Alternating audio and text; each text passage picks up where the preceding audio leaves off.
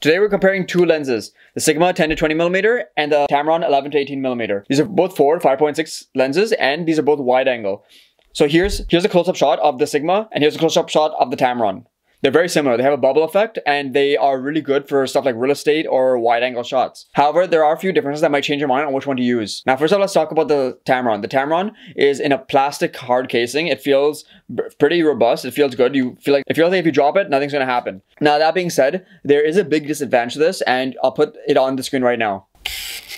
Did you hear that? Now, that is the sound of it focusing. That is okay if you're trying to do stuff where you don't need sound, like real estate or something where you can cut out the sound completely. Now, another thing I have noticed with this Tamron is that it doesn't focus nearly as well as it should. But I've realized that in some stuff where I'm taking pictures of people or just in general, it sometimes misses and it's not the best qualities. Now, with the Sigma, it feels smoother in terms of focusing and here's the sound of it focusing.